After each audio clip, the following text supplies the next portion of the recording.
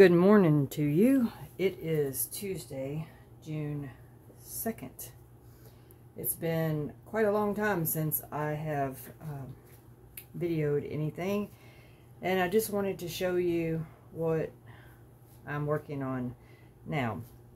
This is a 2 foot by 12 inch AI painting on ceramic tile. I love alcohol inks. I love the way they flow, and I love the vibrant colors of them.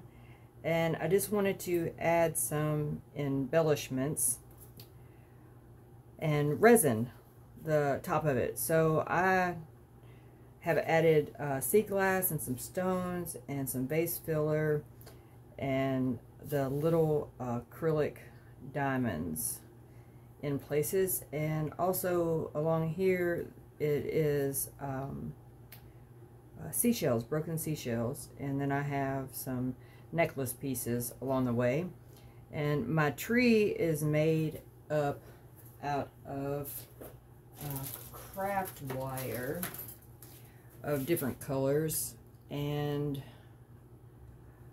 when I set it on there with just the wire, I didn't really like it. I was going to try to mix it into all of my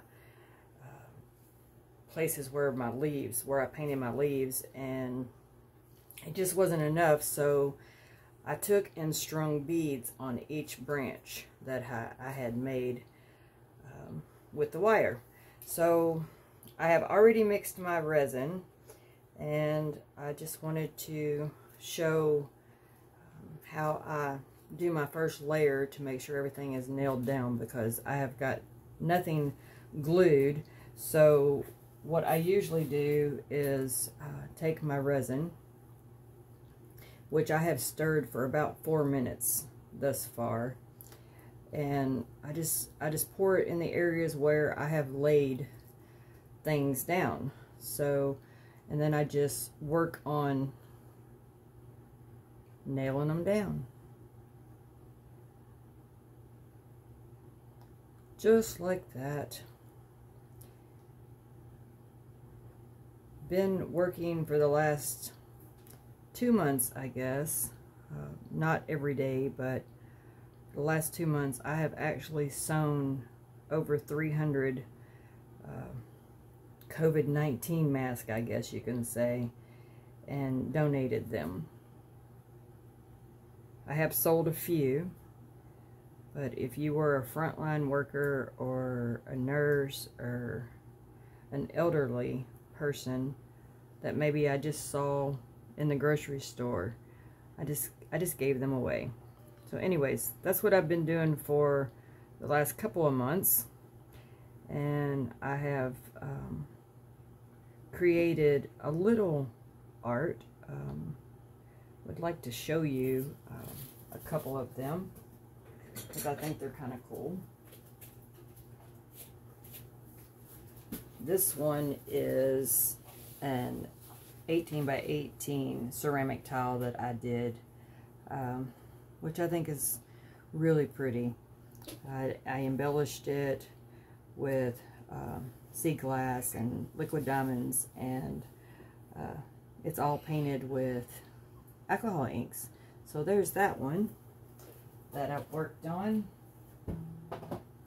and this tray I think turned out really pretty here. So it has all kinds of 3-dimension effect in it through the layers of resin and alcohol inks. There's the white foam on this one is also done with casting craft white inside the resin.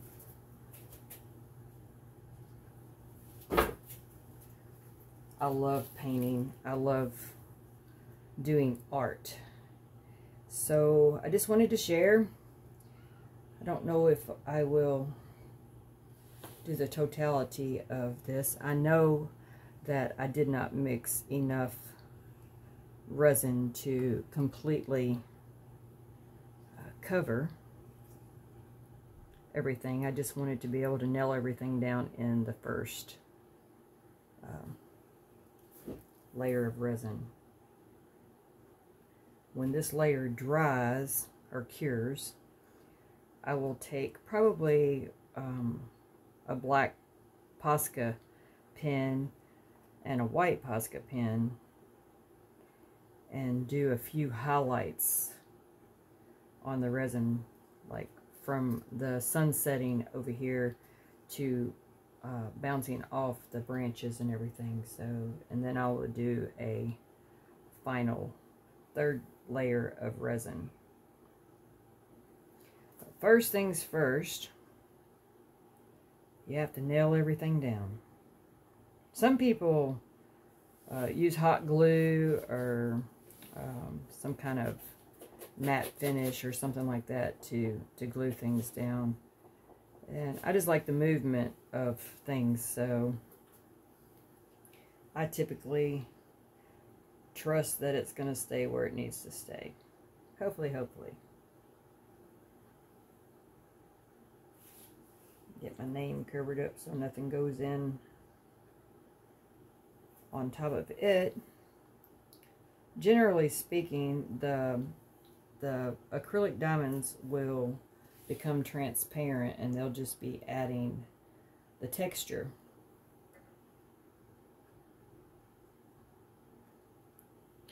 I want to make sure everything gets set before I go pouring thick layers of resin. Anyways, this is my process of laying everything out. I like to choose kind of unique things to embellish with. So I thought about using all the same color beads and changed my mind. I think I'm going to actually lift this. It's a cabochon, and I really want it to be solid behind there. So I'm going to set that there.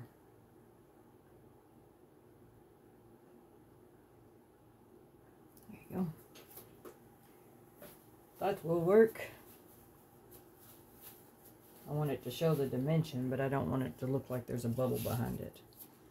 So hopefully I'm going to get all that out there. Most of the time, you learn as you go, don't you? I also love using the runoffs. I don't know if you guys have anything in particular that you guys like to use all of your excess on. See, I love the fact that the sea glass, which was kind of frosty looking, once the resin gets a hold of it, it becomes clear and you just get the texture of it, which I will bring the camera down hopefully and show you. Looks like I have most everything touched anyways, to where it won't move anymore. I just mixed 10 ounces because I knew I wanted to leave like areas open to be able to fill, but I fill in all around the edge so it will cup up and hold the next layer of resins in.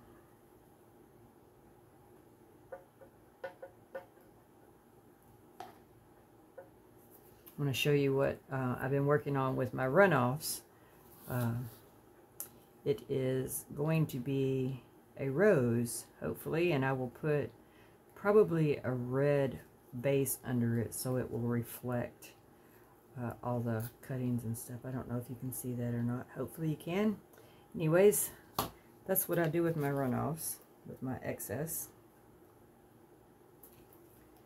And I'm just going to pour the remainder of all of this out, knowing that I am not covering everything. Get my son back over here where it goes. He's going to move just a teeny bit, but he'll be okay.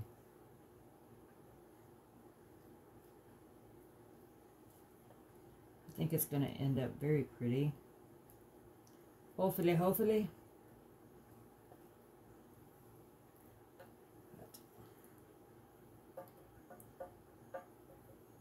This is just the first step of resining. Most of the time you make a mess with it, don't you? So I want everything to remain horizontal. So everywhere that it's not completely covered, I'm going to try to get horizontal lines in it so it will flow in the next layer.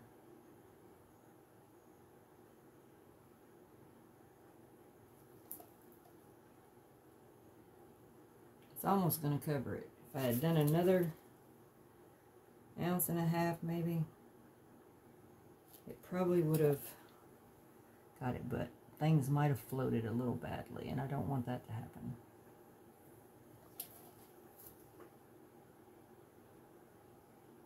I think it's going to be cool. See, I put a seashell here, and it stands out way too much, so I'm going to remove it. Don't quite like it there. It's a sharp contrast to the other rocks. So anyways, this is my first part, or my first layer of resin. It has taken me about 18.5, 19 hours to get this far. That's a long time to me. I've done it over several days. But I think that's all I got.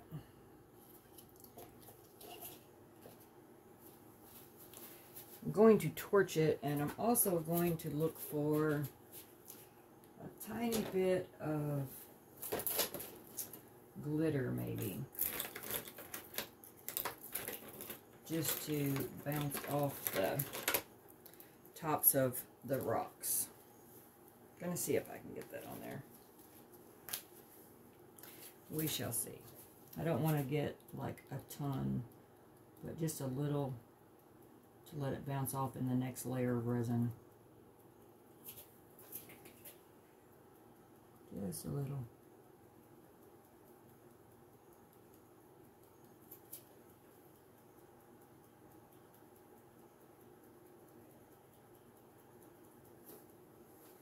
Put it up the side of the tree here. And a little too much drop there, so I'm gonna balance it there.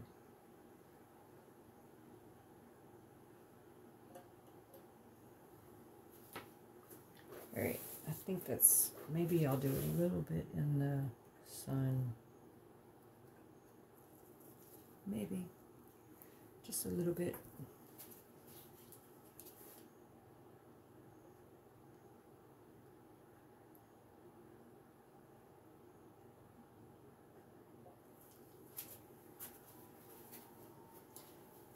What is that? Holographic.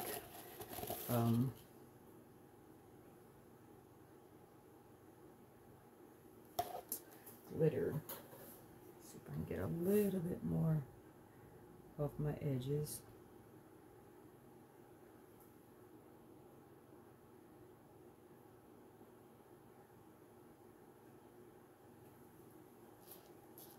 Yep. So you torch and cover and let cure to see what the next layer will bring.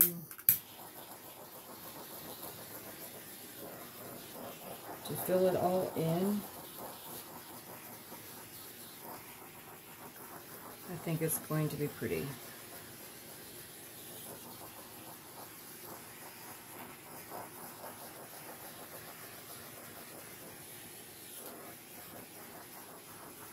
think it's going to be pretty. Push this one back on. You want to make sure all your edges are flat. Nothing is barring off the bottom anyways, in case somebody wants to actually set it on an easel, or if they want to lay it flat. I will put a hanger on the back and the little rubber feet in case somebody just wants to lay it on a table for a centerpiece. I think it will be nice either way. So I'm going to get my sides all taken care of.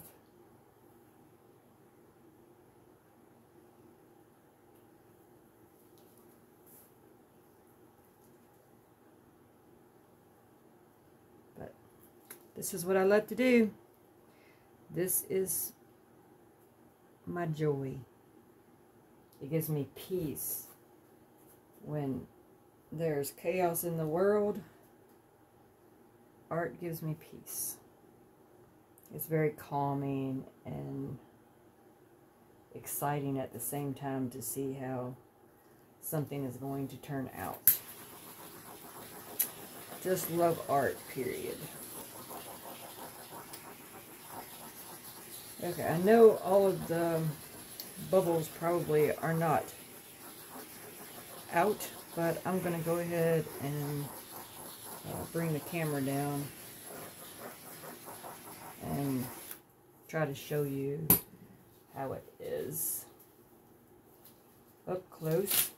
Take my gloves off and turn out the light and see if I can't bring this camera down without jostling you too much. Turn you around.